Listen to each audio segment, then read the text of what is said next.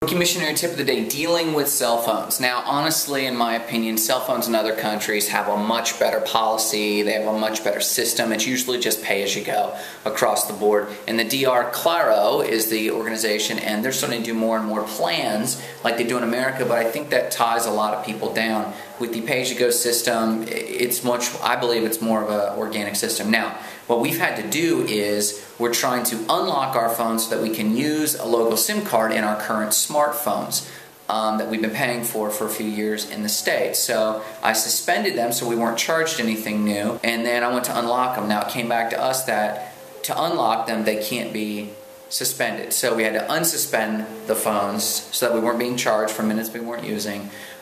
Then we had to unlock them, and then most organizations, T-Mobile especially, there's a place where you can email a contract review, and especially in terms of missions or humanitarian work.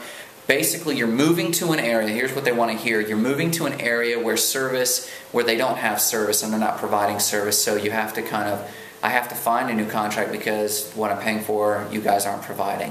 So with that all said, I'm sending that off in the next day or so. We should be completely canceled without any negative penalties or fees from our cell phone company. So that's Rookie Missionary tip of the day.